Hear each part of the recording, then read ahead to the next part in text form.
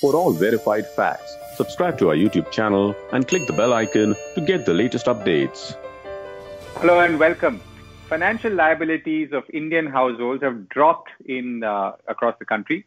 Net financial savings of households are estimated to have improved to 7.6% of gross national disposable income in 2019-20, according to preliminary estimates published by the Reserve Bank of India in its annual report.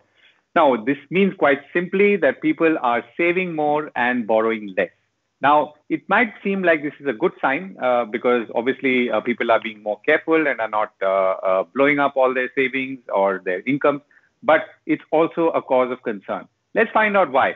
And I'm joined now by Madan Sabnavis, Chief Economist at CARE Ratings. Madan, thank you very much for joining us. See, what you're saying is very interesting, and I would say it's more or less expected because we're talking of times when there is a lot of uncertainty. So this was something which started even before COVID. So we're really talking of 1920.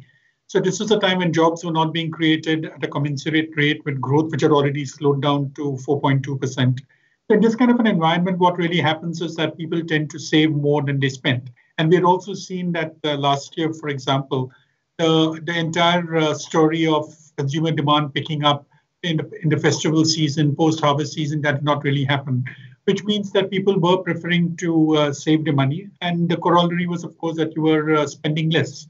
So what you're saying, yes, it's a good thing because people are saving more in financial instruments rather than putting it in gold, because we had all those restrictions on gold. So people are not really investing that much in gold. And property was down, so real estate had its own problems. So therefore, people are investing more in financial assets. But since the major thing which has been driving the economy down today is low consumption, I think that it would be a matter of concern. And that can be addressed only in case we're able to increase income, which can be done in case we create more jobs. So I think that's where the conundrum really lies. Right. Okay, so we'll come to the income part. So what is that figure or what is that band after which things get worrisome? So at some point, obviously, it's good, as we've all agreed, that people are saving. At another point, if they save too much, then obviously they're not buying things, which means I cannot consume products and services and therefore help the people who are manufacturing those products or delivering those services. But there must be some band. What is the comfort zone on both sides? No, see, typically the thing is that the difference between your savings and capital formation should not be more than 2%. Anything above 3% will be a problem from the point of view of investment. So we don't really have a specific number which can talk of savings. But today, normally when savings get converted to investment, I think it's a good sign. So if we had these high rate of savings, financial savings, which were being used by banks in order to lend to people who are going to invest, that would bring about growth. And I would not see any major problem out there because it would be growth which is being inspired by investment rather than consumption.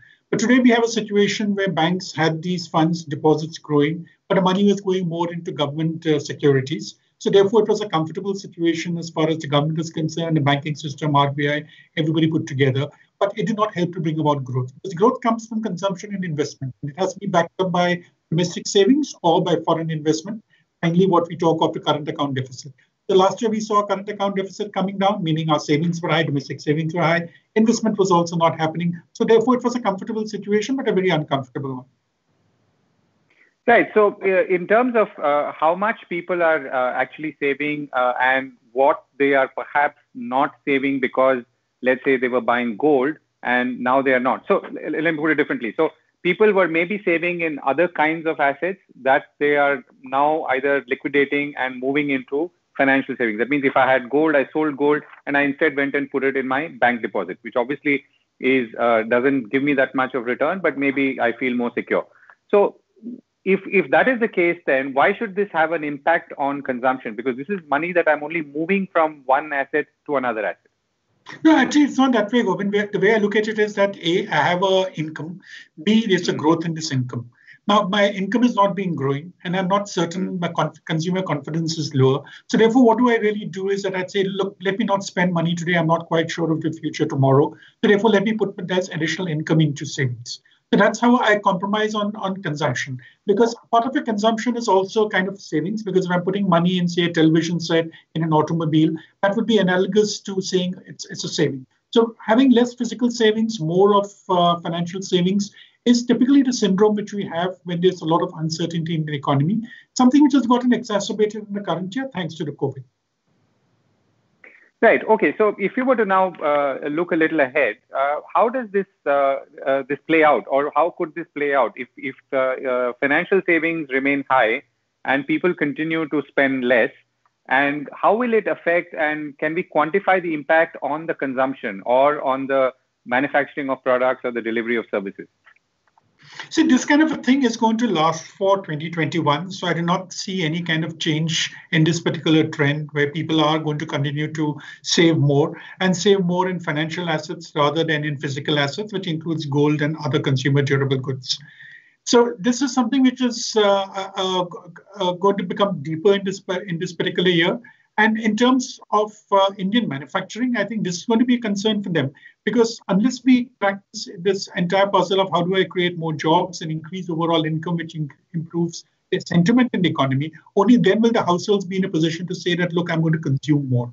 So I think in terms of India INC, I think they have to be more cautious in terms of what kind of projections you're making for this year, because we have seen a number of corporates, especially in the discretionary spending as well as in terms of FMCG, actually saying that they are very sanguine about things turning around in this particular festival season, which I think may not really happen because of this particular trend which we're seeing, where people are going to continue to save more. And we've already seen bank deposits are growing, mutual funds are doing fairly well because stock market is doing well. Individuals are saying, okay, I don't go for bank deposit, let me go for a mutual fund, which is relatively better than a deposit and relatively more safer than investing directly in the stock market.